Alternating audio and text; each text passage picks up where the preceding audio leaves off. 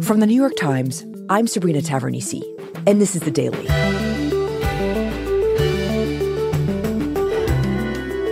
On Monday, President Xi Jinping of China began his first official visit to Russia since Vladimir Putin invaded Ukraine.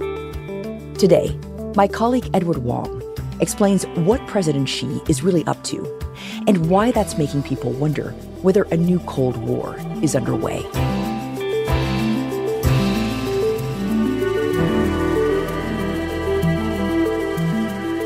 It's Tuesday, March 21st.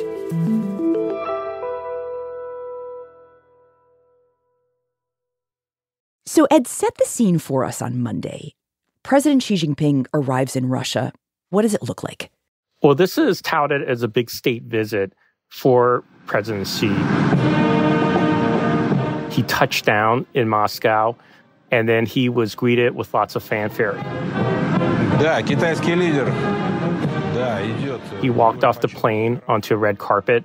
There was a military band there to welcome him.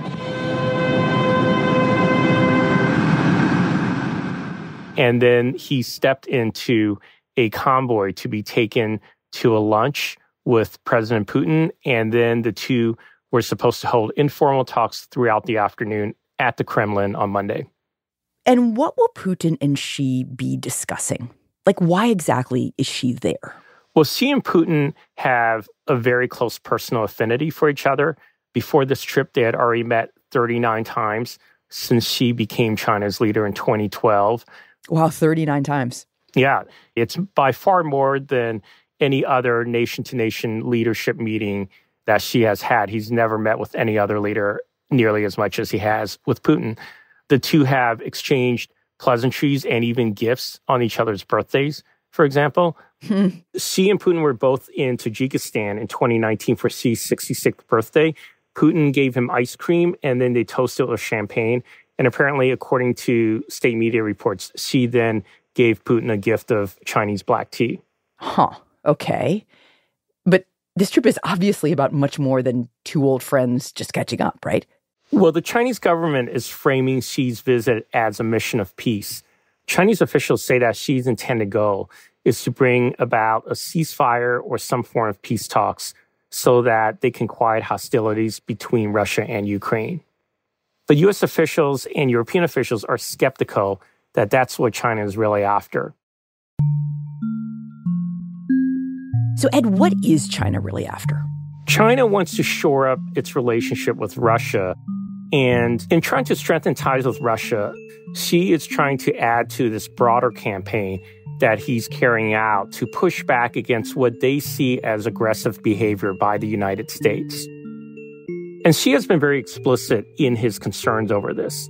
Just this month, in a political meeting in Beijing, he made this very big statement that Western countries, led by the United States, have implemented all-around containment, encirclement, and suppression of China.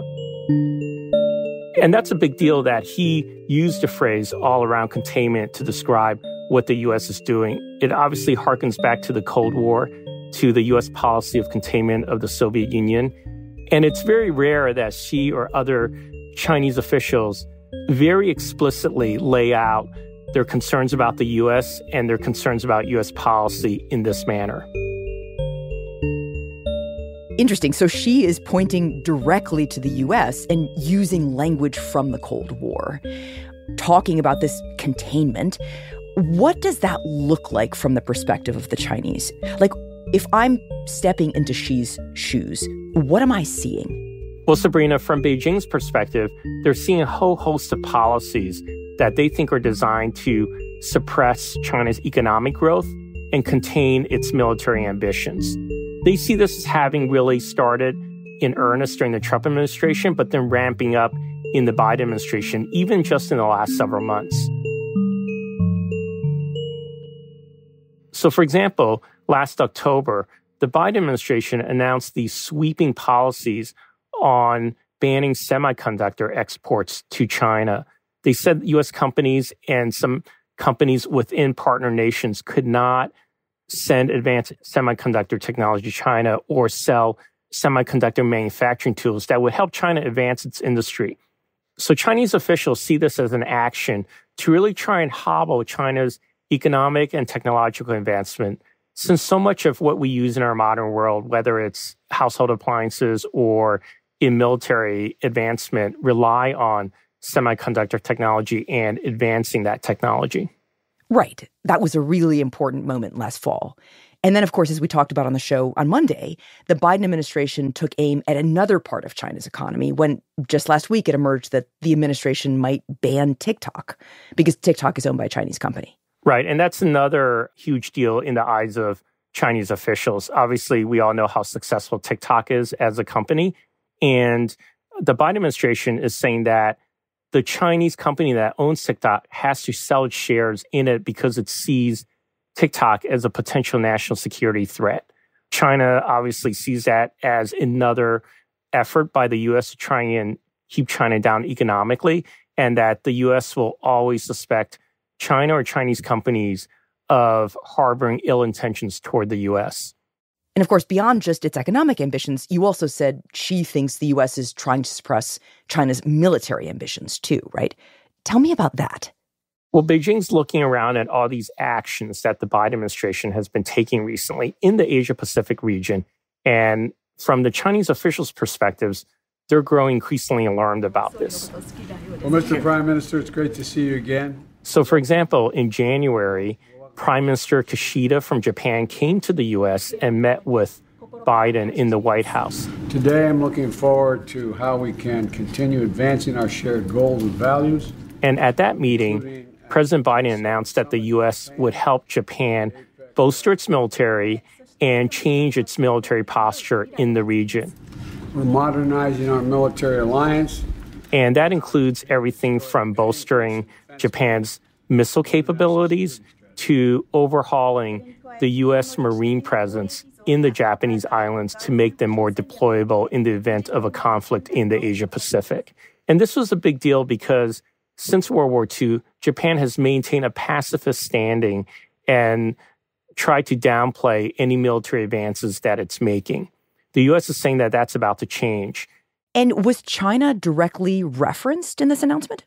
The two leaders didn't mention China, but when you talk to U.S. officials in Washington, they say the main impetus is to allow the U.S. and its allies in the region to be able to counter China and its military if Beijing were to take action against Taiwan or some other territory in the Asia-Pacific region. Mm-hmm. Now, as you might remember, Taiwan is the biggest flashpoint between the U.S. and China. Taiwan is a self-governing democratic island that's off the southeast coast of China.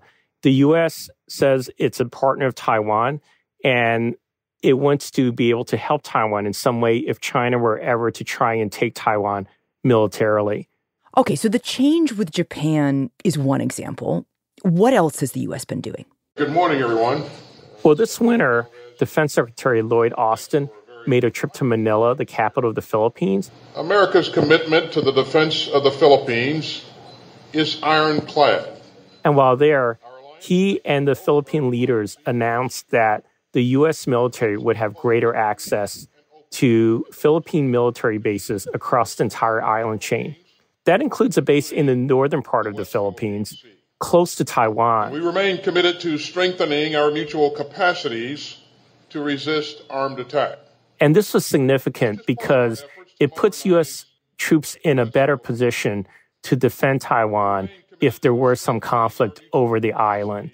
And this potentially could mean that the U.S. military would have its biggest presence in the Philippines of the last 30 years. And these efforts are especially important as the People's Republic of China continues to advance its illegitimate claims in the West Philippine Sea. So the U.S. is steadily increasing its military presence throughout the Pacific. That's right, Sabrina. And actually, an announcement by President Biden this month was the biggest military action in that trend. Ladies and gentlemen, the President of the United States, accompanied by the Prime Minister of Australia and the Prime Minister of the United Kingdom.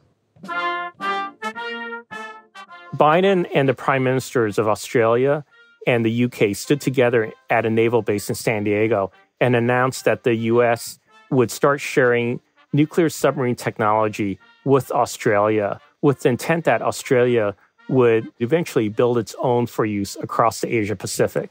And it's my honor to welcome you both to the United States as we take the next critical step in advancing the Australia-US-UK partnership, AUKUS. It's the first time in 65 years that the U.S. is sharing this type of technology with another country. It's only done it once before with the UK. The AUKUS agreement we confirm here in San Diego represents the biggest single investment in Australia's defence capability in all of our history. And it hopes that Australia and its new submarine fleet will be able to aid the U.S. and other partners and allies in case there is a conflict with China in the region. And it strikes me that what the U.S. is doing here is putting increased military pressure on China without actually having to commit any of its own forces. Like, it's all by proxy. That's right. And the Biden administration is very proud of this. They came into office saying that they were going to rebuild their partnerships and alliances with other countries after the Trump era. And in a way, that's exactly what they've done. And these countries, places like Japan or the Philippines, are completely on board with this because they see China as a potential threatening military actor too. And they want to be able to have deterrence against China. And they see a partnership with the U.S. as one of the best ways of going about doing that. Now, if you're looking at this from Xi's perspective, you're seeing what he calls all-around containment of China. He sees this encirclement of China by the U.S., and he feels he needs to get out there in the world in order to shore up China's influence around the globe, in order to strengthen its most powerful partners, and in order to build up ties with countries in some of the most important parts of the world.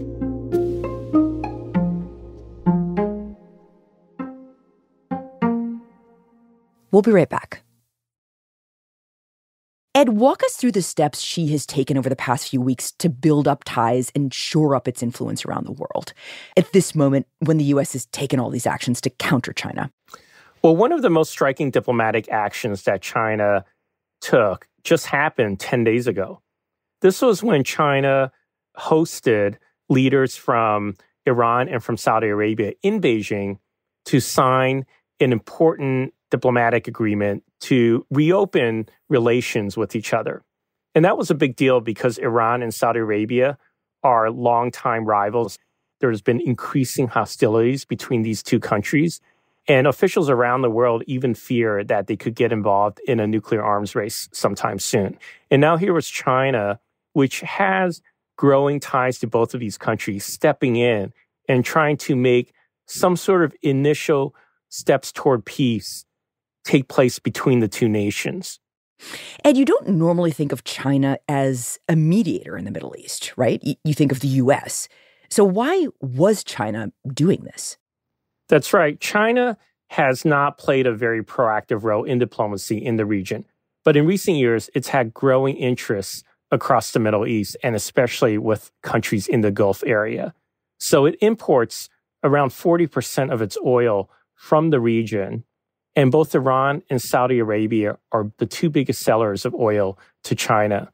So China needs to make sure that there's stability in the area. So here, what we're seeing is China willing to step in and play mediator in order to ensure that stability. Mm-hmm. It's unclear whether China will be able to do that, but it's trying to make itself into a more important player. And in some ways, as you point out, stepping into the type of role that the U.S. has played in the region. Now, in this case, China was a much more logical mediator than the U.S. The U.S. would not be able to accomplish what China had just done because the U.S. doesn't have formal diplomatic relations with Iran. Right. China, on the other hand, has diplomatic relations with both countries. And in fact, its ties with both of them are growing stronger by the month. So China has powers that the U.S. doesn't have. Namely, it has relations with Iran, and it can, in some ways, look like the adult in the room in the Middle East. Right. And there's another important goal that China has in the region, and that is expanding its military footprint. And we know that they've been trying to get access to parts of the Gulf region in order to establish a military base. U.S. officials have pushed back against that, and they've been trying to get countries in the region to promise that they will not give China military access. And has China gotten military access? So far, China has not been able to build a base in the region, but U.S. officials are watching closely for whether it'll try to do that. So the Biden administration carefully watching it. The Biden administration presumably also carefully watching this week's visit by Xi to Moscow. How exactly does this visit fit into the broader framework you're describing of China pushing back and shoring up itself against the U.S.? Well, as you know, China and Russia have had longstanding ties. There's a whole range of interests that they share. For example, China imports a lot of Russian oil, as it does from the Middle East. It also has many close security arrangements with Russia. The two militaries do joint exercises together. They've done that several times this year. But perhaps the biggest significance of this visit is that it's meant to reinforce this worldview that officials and leaders in both Beijing and Moscow have, and that Xi and Putin have both highlighted, and that is that they see the U.S. as their biggest shared rival or adversary on the world stage, and that they believe that together they can present a united front to push back against U.S. dominance in the world. Right. They share this one very important thing, a frustration with American power and with how America wields that power. That's right. And the leaders in both countries are very explicit about that. But we also don't want to overstate how closely their general worldviews are aligned. For example, the fact that Putin operates in many ways as a chaos agent in different parts of the world, and obviously most recently in this invasion of Ukraine, that's something that China is not entirely happy about.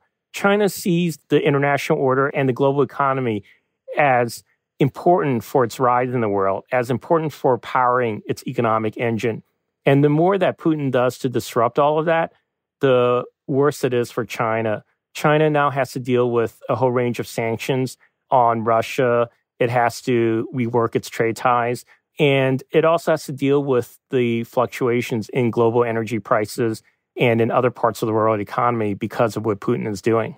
Right. Not something that she really wants to be dealing with. So there is some incentive then for China to play the role of peacemaker in Ukraine, which is how China is describing this trip. That's right, Sabrina. There is some incentive. But so far, what they've proposed or the statements they've made don't give U.S. and some European officials a lot of confidence. We don't see China making the commitments or asking Putin to withdraw his troops, which U.S. officials say would lead to an authentic and durable peace in Ukraine. So it's a peacemaking mission in words only? Well, when I talk with U.S. officials and some analysts here in Washington, they say that what might be happening is that Xi and his colleagues in Beijing are presenting a cover story for their real intentions on this visit to Russia. So it sounds good to the world that they're on a peace mission to try and end the Ukraine war. But what these two leaders are really doing in Moscow is to shore up relations between their two countries, to talk about how the two nations can cooperate on a whole range of issues, because each sees the other as indispensable in being able to push back against the U.S. on all kinds of fronts, whether that's in trade, in technology, and in military terms, too. So, Ed, you're describing a very complex set of alliances that Xi is trying to weave in light of what he sees as mounting pressure on him by the U.S. So, to get back to the beginning of our conversation, when you quoted Xi's statement, which used language from the Cold War era, are we seeing the beginnings of a new kind of Cold War with the U.S. and its allies on one side and China and its allies on the other? Well, Sabrina, people keep asking that question, but I think it's much more complicated than that. All these countries, whether it's the U.S. or its European allies or its allies in Asia, they all have very close trade ties to China. China is, in many cases, the biggest trading partner for some of these countries. So I think that the animosities that we're seeing building up are not as clear-cut as they were during the Cold War, and the relationships are much more complex than what took place between the Western blocs and the Eastern blocs during the height of the Cold War. Right. The world is just much more complicated than it was back then, in that these countries all have their economies deeply intertwined. That's right, Sabrina. But it's still hard not to draw some parallels between what's going on now and the Cold War that took place between the U.S. and the Soviet Union. And you know, there's a funny coincidence taking place in Moscow during this visit by Xi. When Xi and Putin sit down for their formal state dinner, they'll be doing so in the room where Reagan and Gorbachev met many years ago. And at that point, Reagan and Gorbachev toasted each other and to growing relations between their two countries. Huh. So it's come full circle, right? History's come back around. Only now, of course, it's Xi and Putin who are toasting each other. That's right. Those two leaders will be sitting in that room and raising their glasses to each other. And they'll be toasting to a shared partnership that's aimed in large part at countering American power. Ed, thank you. Thanks a lot, Sabrina. We'll be right back.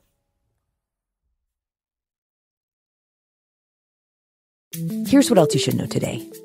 In France on Monday, President Emmanuel Macron's government narrowly survived a no-confidence vote in Parliament, clearing the way for a highly controversial bill that would raise the retirement age from 62 to 64 to become law.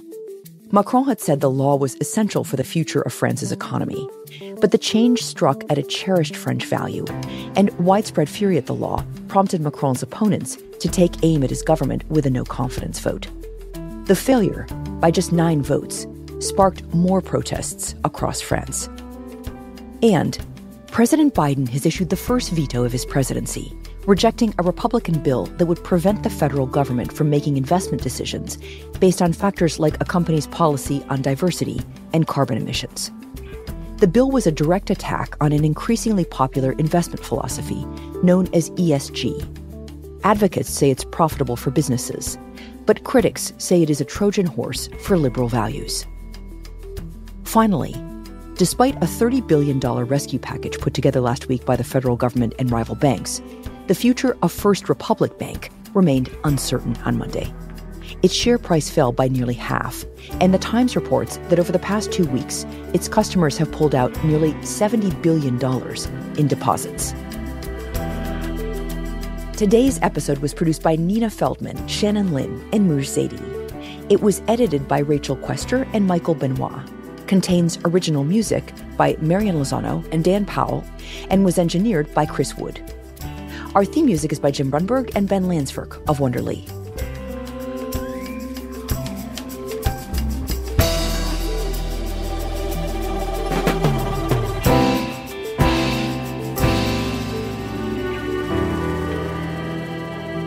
That's it for The Daily. I'm Sabrina Tavernise. See you tomorrow.